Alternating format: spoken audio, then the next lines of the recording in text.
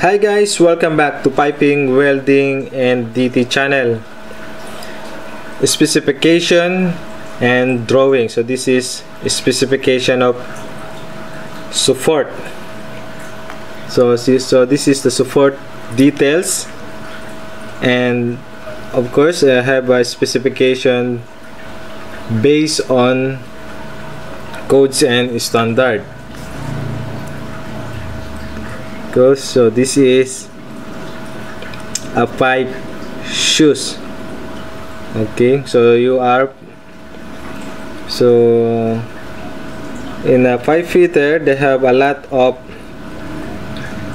support in the piping. They have a lot of support to be installed in the pipes. So this is a support details, an example of a pipe shoes. Okay, so this is a pipe shoes, and this pipe shoes is a welded type. It means this pipe is welded on this pipe. Okay, so this is the pipe shoe.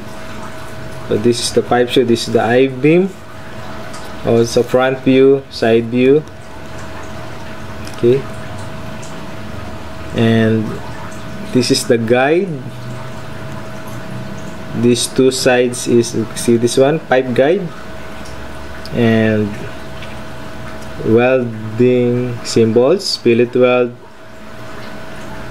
1/4 size. This is a 1/4 of weldment and type of to be used in this guide.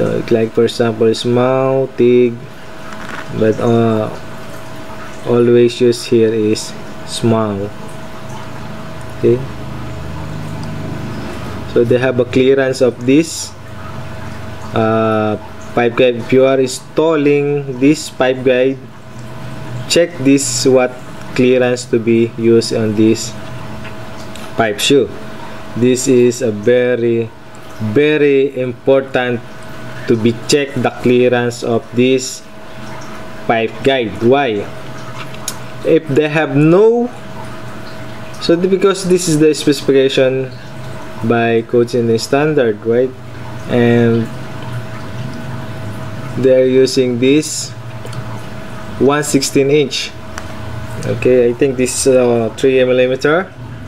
If you divide this one, divide 16, and this is the clearance, both sides. So you have both sides is 1/16, so that the pipe they can, so if this is the pipe, they can move like this. If they have no gas, they have no what they call this is gap, the stress of the pipe is coming there. Okay, the stress. So if they have a clearance, just moving only like left and right moving, right? Okay, and this is the side view. Okay, steel support, concrete support, and fillet weldment symbols. So this is both side symbols. Okay, they have a both side symbols, and field weld type also. And this pipe guide, they have also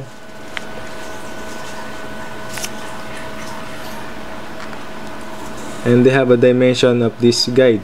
All pipe size 2x2 by 3/8 by 4. Okay, so bottom of pipe and elevation.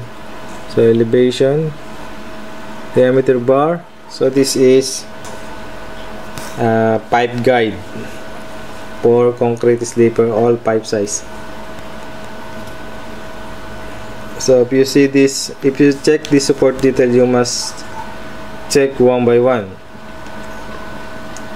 and the welding symbols, and the sizing, and the specification. Okay, like for example on this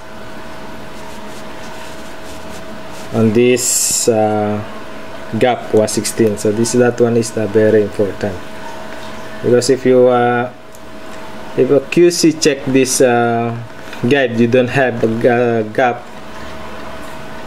QC rejected this guide if no have gap. Remove that one and put a gap based on the specification of the support details.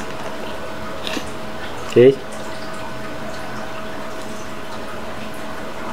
and also they can put in the punch list.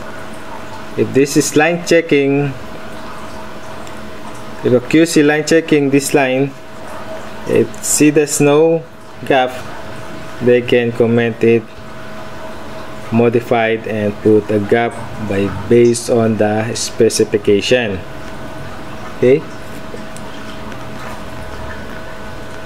so that's all for now, guys, and thanks for watching. Remember, this is a 5 shoe, and have a nice day. Bye bye and God bless all.